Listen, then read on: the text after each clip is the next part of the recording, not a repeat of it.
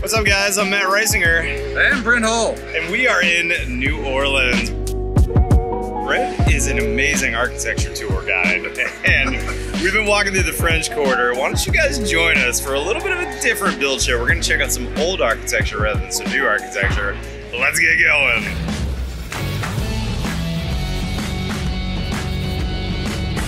All right, Brent, we are in the French Quarter, and this is the famous Jackson Square, right? So exactly. How old is this part of the city? So this is the oldest part of the city. You know, the Mississippi River's right there. This is where ships would come in. They would trade all the time. Cotton, sugar, certainly were very important trade aspects. You're seeing like 200 years of building here. Early 1700s. Okay, so when we're looking at this Louisiana State Museum was probably not a museum at first, was it? No, it was a civic building, right? It was where the government was. So this is during the Spanish period, about 1760-ish. You have a church right there that was rebuilt in 1790, but the original one was there in the 1720s.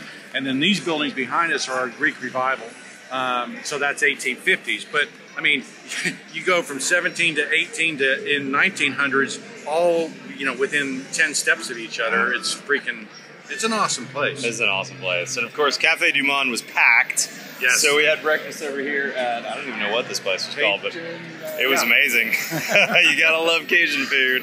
Yeah. All right, Brent, what's next on the tour?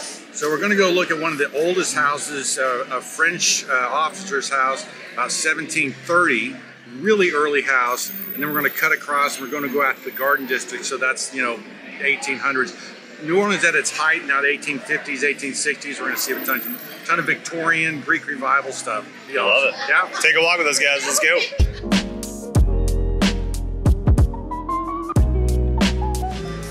All right, Brent, talk to me about these buildings that have these porches. Are these porches original? Oh, yeah. So, you know, most of New Orleans is residential, right? And so, or the French Quarter. And then these buildings were added later as, you know, the trade on the river grows. And so these are, you know, civic buildings, right, that have been turned into restaurants and other things. Yep. But you can tell by the height of the building, and that tells you about the age. The lower the building, the earlier it is. And then these taller buildings are after Louisiana Purchase, after America comes in and it kind of Angloized it. But you see that house right there, right? So you're seeing a collection of a later house, a back house, and then a very early house over there, that one story, right? Yep. So you got a 1, 2, and a 3-story all right here together. And it's interesting, you'd think these would be all flat roofs, but no, they're either hip roofs, so you can't see any overhangs, or there's some parapet walls back there. Now, would some of these doors be carriage doors as well, do you think, back in the day? Yeah. So like these doors that we're seeing here, they might have pulled their carriage through there. So this house right here, right, this would have been this bay right here, or that bay right there were individual houses. This would have been the carriage door going right through there. All of these houses have a courtyard in the back, and so you drove the carriage through. There was a courtyard in the back. That's where your stables were. Your help lived behind, and then you would be on the front side of the thing. Wow, that's wild. I can't even imagine life with horses and carriages. Well, there's that courtyard thing. There's these walkthroughs like this, but your courtyard is in the back. That's, you know, where the horses and stables would have been. Yeah, it's so pretty down here. Such a walkable city. Yeah. Brent, this looks like an old building. So this is one of the earliest houses in New Orleans. So New Orleans is established 1718-ish. This is 1720s. This would have been French rule, okay? So the French would have been here. You see some French influence in the way the windows are made. And what would happen, all these shuttered doors right here were actually breeze-throughs that you could actually walk through to the, you know, to the other side of the house and to the work areas of the house. And then you have that piano noble, the first floor, which is where living would have happened. And so this is the windows inside are all casements or French casements. This is a French house in America in the 1720s. Wow, 1720s. That's got to be one of the oldest houses in America. Right? Don't you think, Brent? At least the 16, Jamestown 16. Madame John's and Madame John's legacy. Okay, so it was a Louisiana State Museum at one point. Wow, that's neat. And still, I mean, if that wood is 300 years old almost, that's in pretty good shape. Needs a little restoration though. You think Hull Homes could get over here and take care of this for us? Got some rotten wood I could help out. Yeah, that's for sure. All right, come here and look at this street. You're going to see kind of the age of the French Quarter and what's going on here. Look at this down this street, right? And so now we're at the kind of, this is the early colonial stuff, and then you start seeing Victorian stuff. This is So this is Victorian? Victorian building. That's an Italianate style house. Okay, you see the brackets and that scroll work. That is all post-industrial. You know, they had to have made that on a machine, and so this is all 1850s and later. And then you look down that street and you see the same Italianate kind of over top of that. And these houses and the scale getting smaller as this residential area of New Orleans and the French Quarter in particular gets more residential. You look this way and you start to see taller buildings and more civic things. And so anyway, this is the way New Orleans was. It was a neighborhood, right? Before it became Bourbon Street and everything else, it was where everybody lived. And so we're going to see a real human scale as we walk down these streets, much lower roofs, and it's just the diversity here from going from 1720s to a Greek Revival 1850s to a Italianate 1870s, right? It's just hundreds of years of difference in architecture all right here. That's amazing. Yeah, it's cool. So pretty right here too.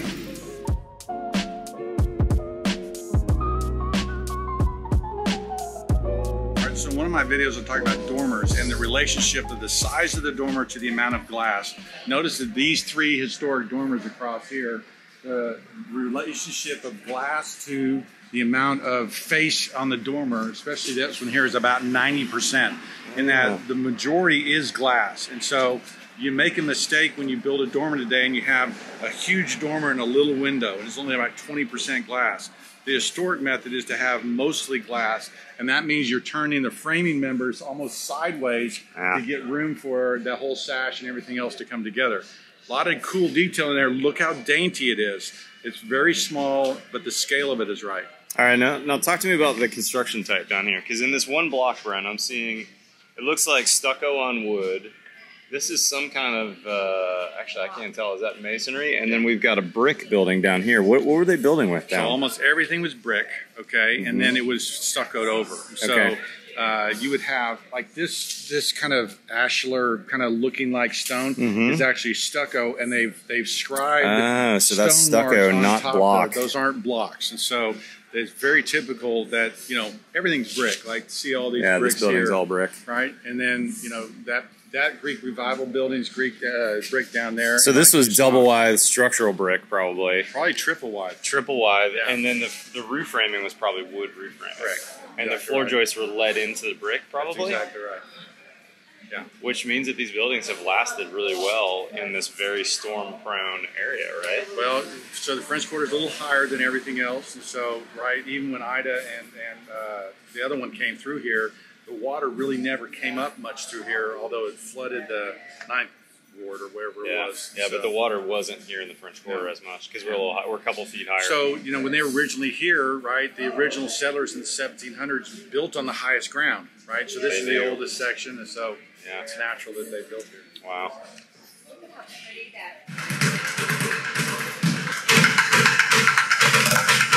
All right, Brent, Bourbon Street. What do we need to say about Bourbon Street? Anything interesting here going on? A lot of distractions down here. It is a little crazy in here. There is some interesting architecture, though. Yeah, no, they're really old buildings and great courtyards and great... preservation's on purpose. So my thought is, seeing all of the wrought iron here, there must have been a big industry for wrought iron parts. Like, I wonder if that was an off-the-shelf part that some builder went to the store and grabbed the wrought iron pieces for railing like that. Absolutely. I mean, for the iron industry and the iron craftsmanship in New Orleans is unique.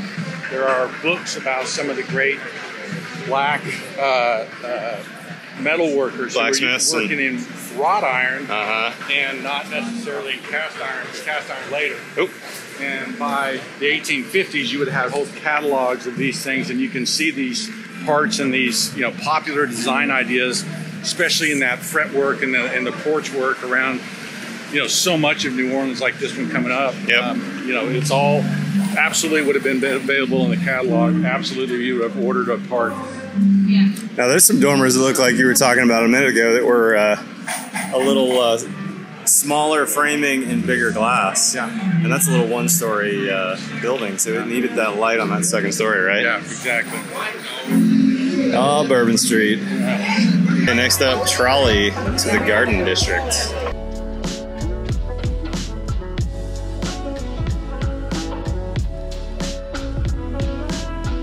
All right, our two beautiful companions today, my wife Christy and Brent's wife Chrissy. Okay, y'all, we're on Magazine Street, and something that stands out for me in this city is new buildings. Oh, the modern architecture with the old, I just don't get. And this modern one also was built badly. Look at this. Stucco, overhang, no weep. And you can see that they fixed this corner several times, so obviously the building science wasn't there as well. Anyways, let's see what else Magazine Street has to offer us. Brent and Chrissy walked ahead, so I don't know what to tell you about the style of the building, but I can tell you that these buildings are really cute. Looks like the same architect, maybe same builder on these two. Ooh, look, we can see that's crawl space down there too. Old wood clapboard siding. This is a store. Looks like my wife went in. Let's go have a look. What a beautiful building. How fun would it be to live in a place like this? Gorgeous. Don't you wish you could meet the original builder of a place like this? Oh man, all real painted wood. This looks like, if not original windows, restored windows.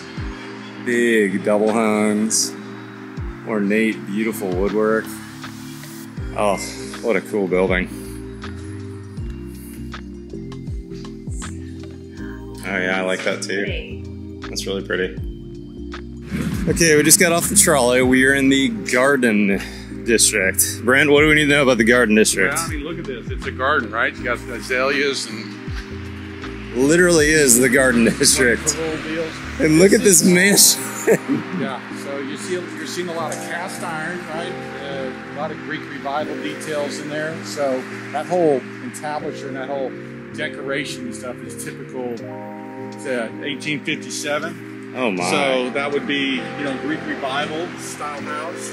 So great details, very beautiful. So who do you think these people were that built these houses? I mean, so these have been rich merchants who were, you know, basically trading downtown, down by the river, and then they would build as the city grew. Like the peak period is 1850, right before the Civil War.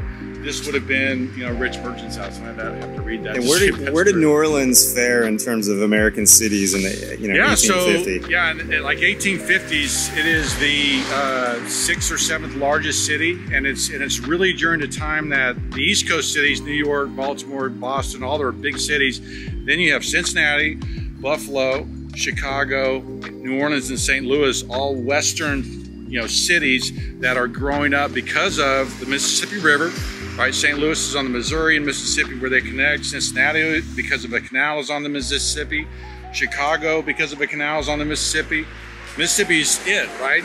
New Orleans being at the base of that, it is the, you know, hot spot, right? And so this is a rockin' town, very influential. Wealthy. Steamboats are able to go up the Mississippi River, which allows all those things happening. So between canals, railroads, not quite yet, and the Mississippi River, these towns are boom towns. That's wild. And then you get houses like this. Yeah. These people had some money. Yeah, this guy's showing off as well. Yeah. The Garden District. We took the trolley through here and saw some amazing houses as we travel through. But Brent, is there a typical style here? Or is there a little bit of everything? Well, so there's a little bit of everything, and it doesn't seem to be a zoning pattern either, right? You see apartment buildings next to really pretty houses. Mm-hmm. There's a Queen Anne house next to a very international modern apartment, right? Oof, that is ugly. So all these things are getting built at different time periods. This is definitely not worthy of the Garden District right here. That was like 50s. The beautiful trees that line this deal. Yeah. All these great live oaks running down here. It's gorgeous. You know, all right, let's keep walking. We'll see what else we can find in the Garden District. Oh, check this one out, Brent. What is this? this also is pre-revivals, right? So you can tell because of the, see the splayed jam? See that splayed on the side of the door, how that splays out? Yeah. So 1854, right? Just a little bit earlier than that other one.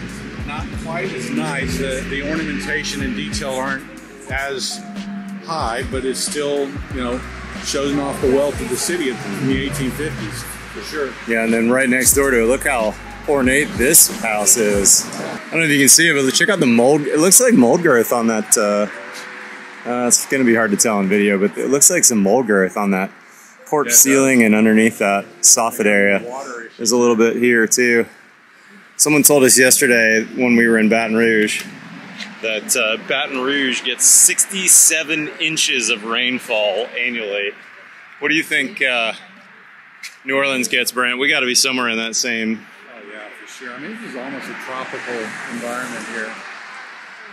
What a beautiful house. It's gonna be hard to see on video because some of these areas look shadowy to me, but like if you could zoom up and see the scroll work under that soffit, it's just, they spent so much money and time and effort in places that you don't normally see when you're walking the street. And then another beautiful example right next door. So what you're seeing too is all this ornate millwork with the carving and the brackets and the turnings are all a product of a industrialized mill shop that can do steam-powered, you know, machinery, that's saw cutting, that's shaping, molding, all these things that used to be have to be done by hand are now done by machines. And so you see this explosion of woodwork on these houses because we can, right? Yeah. Not because you didn't have to have a master carver from Poland to do it. It was exciting, right? It was exciting to those craftsmen to not have to spend all their time planing wood. It came out of a molder or a planer completely ready to go. And beautiful. They could spend more of their time building and doing crazy stuff, and they did. Yeah. That's so neat. Don't you wish those catalogs were still available for us today? Well, that's what I've collected. I love them. They're a fascinating look into the past. All right, Brent, talk to me about this railing on this house. All right, so the magic of, you know, cast iron work, right? All of these things are, you know, pre-made parts, right? Well, and they're bolted or welded together, right? But they're all cast. There's nothing plastic here. And these are all, right, you can see the rivets and the pieces coming through. And then did someone make these special, or do you think that came out of a catalog as well? Well, you can see where the seam is here, right? And so this would have been poured into, but this would have been definitely in the catalog, but the way they would have made it is actually poured into a mold. And so, I mean... And look at the house that it's in front of, too. What a gorgeous house. I mean, what a funky looking finial, right? I mean, that's weird looking. It is weird looking. And so, but you see that kind of stuff that it wasn't about necessarily the design of it, but look what we can do. And yeah. And is this wood or is this stucco that's on this house? That's a good question. It's wood. You it's can wood. See, oh yeah, there you go. The seams on it, which wasn't unheard of for them to do that. Look at the paneled ceiling underneath the porch there. Oh, it's gorgeous. Yeah, that's pretty cool. But this is again in the front entryway. This is probably 1850s.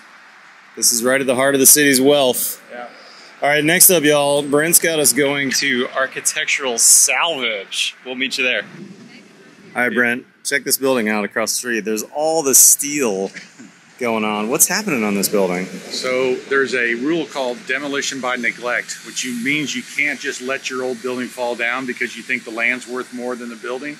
So they are making them, they require them to keep it standing until the development happens, right? And development is slowly coming here and, you know, holding it up until they can afford to fix it up. Steel beams on a 45 to hold this facade up.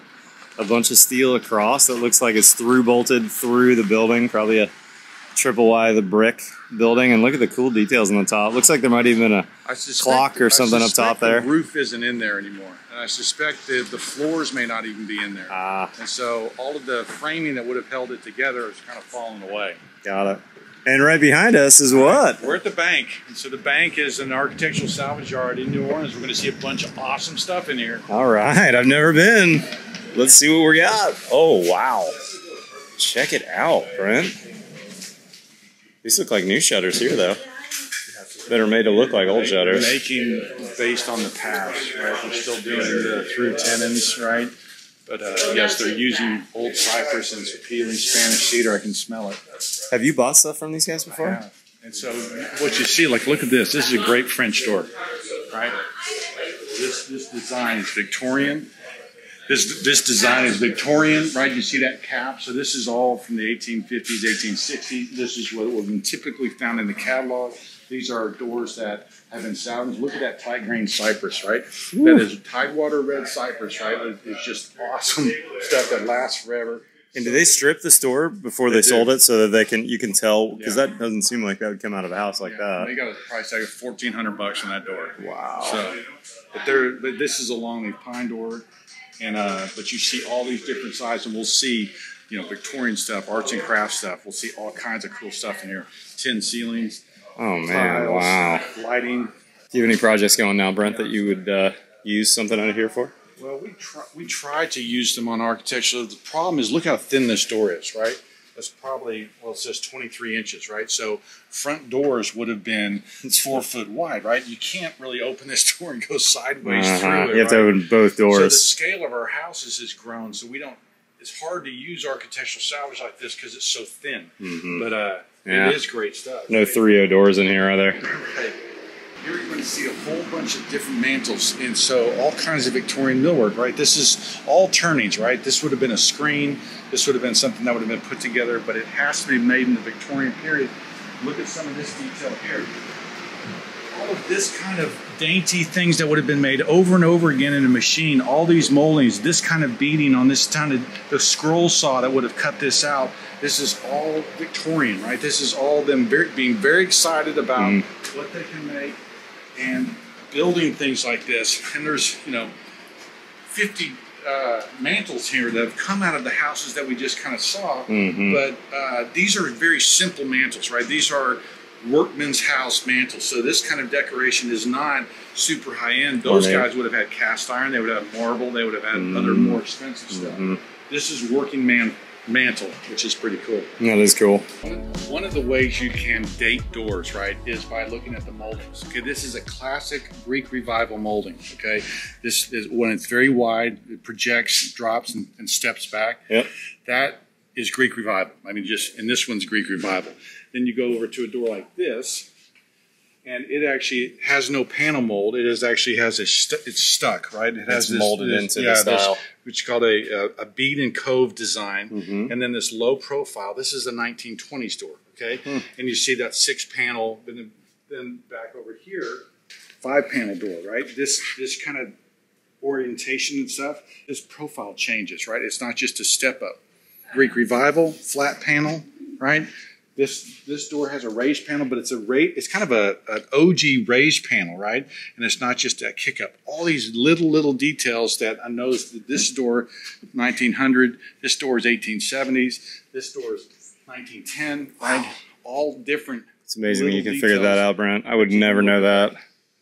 Let's go see if we can see some hardware. Okay, hardware. Remember, I don't know if you've talked about the windows. Well, these are all window weights. Yeah, okay? All weights from the window wells. And then window sashes. Talking about the ironwork and all the cast iron pieces that would go on these fence rails. So many. Right, a lot of cast iron. These are all cast iron places. Okay, so these would have been fire surrounds gone in a chimney and been in there. What are these, Brent? This looks like a whistle. It is a whistle. Is it really? No, it's a. What is that? There's some teeth in there. I have no idea what that is. There's a bunch of them right here, different sizes. Is it from an organ, maybe? It is. Organ, good call. Hey, I figured it out. That's cool. Wow. That's really cool. So could you take this hardware from this random bin and turn this into somebody's lock set? Yeah, and so all of these are different periods, right? And so you see this stuff here. See anything like this, that decorative kind of detail where you see all that engraving, that's classic 1870s into the 1890s Victorian stuff. And then this thing is Beaux-Arts, right? Because you see a little wreath up there, you see a little swag. This is a little bit more classical. And then they rejected the Victorianism after the arts and crafts period, and you end up with just a very simple, very plain thing here. So you can actually date these things too. Oh yeah, look at that, Art Deco. Art Deco, right? And I'm assuming this is a mock-up just to show you we can do, but look how pretty this hardware is. Yeah, so this is a rim lock, right? So before they put mortise blocks in, they did rim locks. So the rim lock is actually sitting as a rim on the outside of your door. I've never seen that before. Yeah. Was that a popular style, or was that? Well, it was a very standard door hardware in the 1870s because mortise locks didn't become common until like 1900. Huh. But look at how ornate these are. Wow. So you know those are earlier, right? They're beautiful. And then we were talking about those rim locks. These are all mortise locks. These are mortise locks, right? And this mortise lock would have gone on a pair of doors where they swung together, and it had it had an escutcheon that would have met the other side that would have been stepped like that, so that the door came together. This is very hard to find these days. Wow. And look at these beautiful knobs, too. And do the knobs tell you any periods? Like I'm seeing some knobs that are cast iron. Is this actually... Yeah, and the mineral knobs and these different whites. And whites would oftentimes be used in bathrooms, but sometimes people would actually get these. And sometimes you can see them, they actually have a lot of mineralline in them. Were these painted? And then this is actually... They were painted and they've stripped them. Okay. Wow, that's really neat. You know what these are? Oh, that's your pulley for the window, right? Exactly. For a double hung? Yeah. Now that is a monster. That is a monster. I've never seen something that big. That's a big window. As we're walking out of Banks Architectural Savage, Brent shows me that somebody's bringing a load of windows in from probably something that's getting restored or torn down or something. It's kind of neat to see. The Bank Architectural Antiques, Cypress doors, mantles, shutters, and more.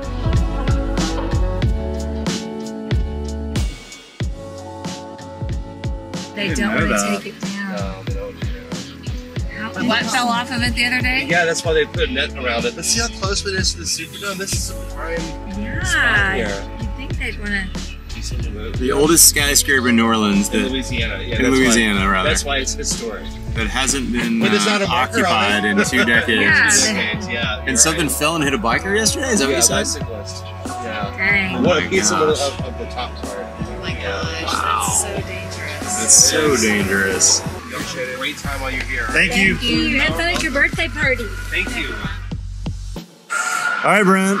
It's time to take a little nap before our nighttime dinner. We're at the Roosevelt. We're getting old. This sounds pretty good. That sounds pretty good, that's for sure. It's so fun to tour with you today, man. It was awesome. What a cool city. Yeah, it's tons of history here. Yes. Tons of great architectural stuff. A lot of wealth in the 1850s made it, stuff for us to look at and be inspired by. Some beautiful buildings. Guys, if you're not following Brent, I'll put a link to his Instagram feed below. He's posting all kinds of stuff there. But go watch his videos over on buildshownetwork.com. Brent's an incredible craftsman who builds new houses that look really old and also restores really old buildings back to their new glory. Yeah. Just an amazing guy. So I'm so thankful for your friendship, brother. Thanks for hanging out with me this weekend. Awesome. And if you haven't seen it, we published another video from a house that Brent and I have been working on kind of remotely in Baton Rouge for a guy named Larry who's just building an incredible house, a house that has incredible building science and incredibly beautiful as well. Yeah, and really Larry's house is going to look like an old house as well. Yeah, it's going to be awesome. For sure. Really great. All right, guys. It's fun. Follow me on Twitter and Instagram. Otherwise, we'll see you next time on The Build Show.